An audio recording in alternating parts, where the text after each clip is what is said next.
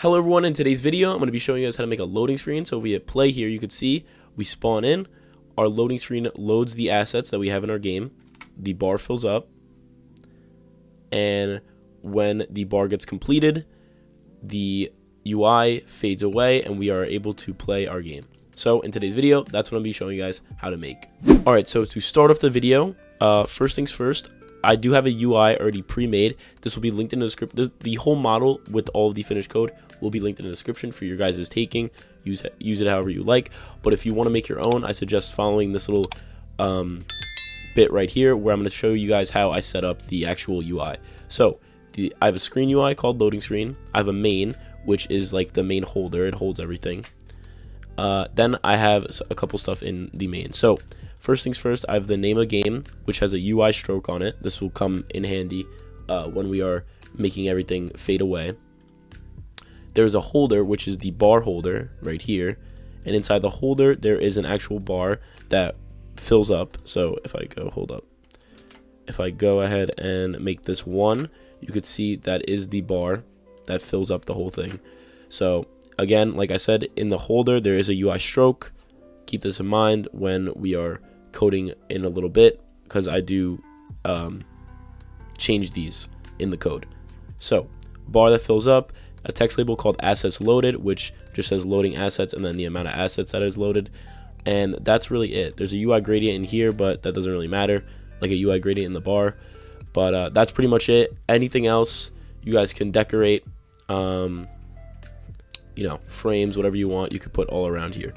So now let's actually get to coding.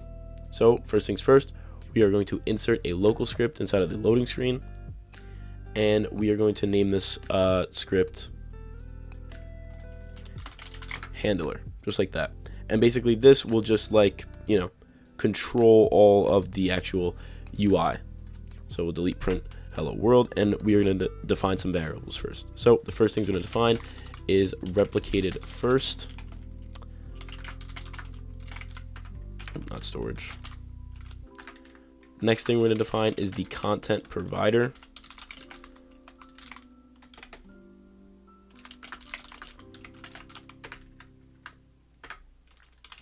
Then we're going to do the tween service,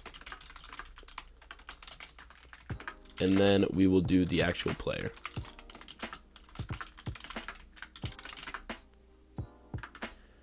Then let's define the actual UIs and stuff like that. So we'll do local main equals script dot parent colon child main.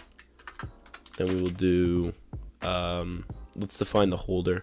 We'll say local holder equals main colon wait for child holder. And then we will get the actual assets in the game. And to do this, we're going to say local assets equals game colon get descendants, just like that. So that's getting every single thing in the game. Now what we're going to do is we're going to actually make it so we load the bar, load the assets in. So to do this, we're going to say for I equals 1 comma number of assets do. So what this is, we're going through every single asset in the game, and we're going to load them and change the UI depending on, you know, what assets we're loading. So we'll say local, we'll get the individual asset. So to do this, we'll say local asset equals assets square brackets I. Then we will get the percentage. So we'll say, to do this, we'll say local percentage equals math.round I comma, not comma, backslash assets times 100. So that's getting the percentage that we are completed. So like 1%, 2%, 3%, however much completed we are of loading all the assets. And then we're going to say content provider colon preload async squiggly brackets and then asset, not assets, asset. So we're getting the actual asset. And one other thing I forgot, up here before assets, type replicated first colon remove default loading screen. So what this will do is when you load into a game, you can see like that loading screen that loads. We want to remove that default loading screen because we already have we're making our own, right? So we're going to remove that default loading screen. So the next thing we should do is let's actually make it so that text label shows how much assets we are going through. So to do this, we're going to say holder, which was here, which holds the assets loaded text label. Holder dot assets loaded dot text equals loading assets. And what did we have? We had a space. Yeah, we had a space like that. Then we're going to say dot dot I backslash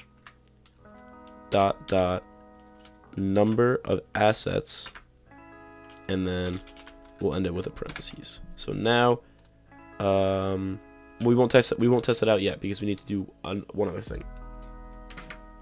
So then what we need to do is we're gonna try to we're gonna make it longer a little bit so that players can actually see it load. So to do this, we're gonna say if I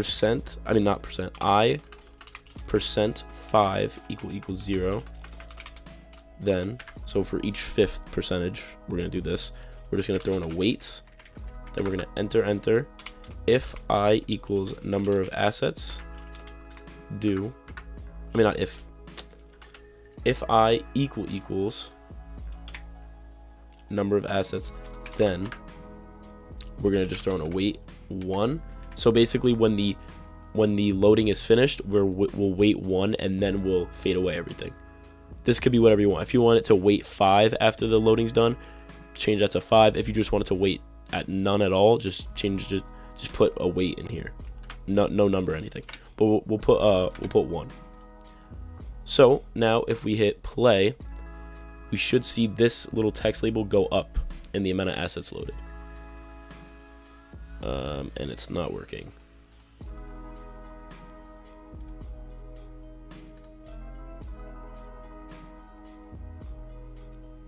Oh, I know why. So we didn't put a hashtag right here. Put a hashtag before that one. Not I divided by assets, I divided by number of assets. And now if you could see, it shows the whole number of assets we have in the game and then the amount of assets that is loaded. But we want this bar to fill up as well. So we're going to do that right now. So to do this, we define tween service up here, which is what we're going to be needing to use. So we're going to say tween service :create holder dot bar tween info dot new 0.2, or this could be whatever you want. Actually, I'm gonna set this to 0.1 enum dot easing style dot quint, and then we're gonna set the easing direction dot out. So basically, this is the amount of time it takes for the bar to go up, like in between each tween. This is just like, you could set, there's a bunch of different things you can choose here. You can choose bounce, quint. There's a bunch of different like styles of easing that you could choose from. Play around with that if you want. See which one you like the best. Then we're gonna do comma after this parenthesis, squiggly brackets, size. So we're getting the bar's size equals UDIM2 dot from scale. We're gonna use that percentage. We're gonna say percentage divided by 100, comma 1. And then at the end here, we're just going to throw in a colon play. So we're going to play the animation. So if we hit play, now if everything works properly, you could see the bar should load up just like that. But there's nothing that happens when we actually finish loading. We need to actually make it so that the UI fades away and the player can actually play the game. So that's what we're going to do right now. So this part is where it gets a little bit confusing because there's a lot of stuff here that gets like, I don't know, messy, but just try to follow along the best of your ability. So first things first, we're going to say local out ti equals tween info dot new. Actually, no, we'll do 1. And basically what this is going to be used for is how long we want it to the UI to fade away. So if you set that 1 to like 5, it would take 5 seconds for the UI to fade away. If you set it to 1, it'll take 1 second. So change that to whatever you want the UI to fade away at, like the time. So the next thing we're going to say is we're going to say tween service colon create main, which is our main holder that holds everything, comma out ti, comma squiggly brackets background transparency equals 1 colon play. So that'll fade out the main, the background, but we need to fade out everything else. So to do this, we're gonna basically get everything all at once. So to do this, we'll say for I, comma UI in pairs main colon get children do. So we're first getting everything in under that main, which is holder and name of game. So we'll say if UI class name equals frame, then else if UI class name equals texts label, then just like that. Then we're gonna enter on this end, and we're gonna say if UI colon find first child, which is a UI stroke, then in both of these there is a UI stroke, so that's why I'm saying if we find that, then we're gonna fade it away. So we'll say if UI colon find first child, which is a UI stroke, then tween service colon create. We can copy this, put it right there. Or actually, you know what? We'll make it simpler. We'll just say local stroke equals that, and then we'll say stroke, comma, out ti, comma, squiggly brackets, transparency equals 1 colon play, because in these strokes there is a property called transparency. We'll set it to 1 to fade it away. So the next thing we need to do is we need to actually make the UI fade away, not just the UI stroke. So to do this, we'll say let's do the text label first. So to do this, we'll say we can copy that, we can put UI right there, but text labels are a little bit different than frames and UI strokes. They have a thing called text transparency, not just transparency. So we will set the text transparency to 1, and if we hit play, this is not gonna fade everything out, but I just want to show you that stuff is fading out now. So we hit play and it loads up the assets. You could see that I think this should fade away, the background should fade away, and nothing here should fade away. So yeah, but as you can see, this is left behind, so we need to fade that away now. So to do this, we are going to go in this little if UI.class name equals frame, then we're going to go into that little thing right there, and we will say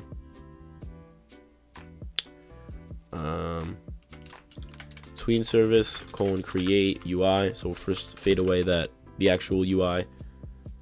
I know it sounds confusing, but this UI is referring to this frame right here, this holder.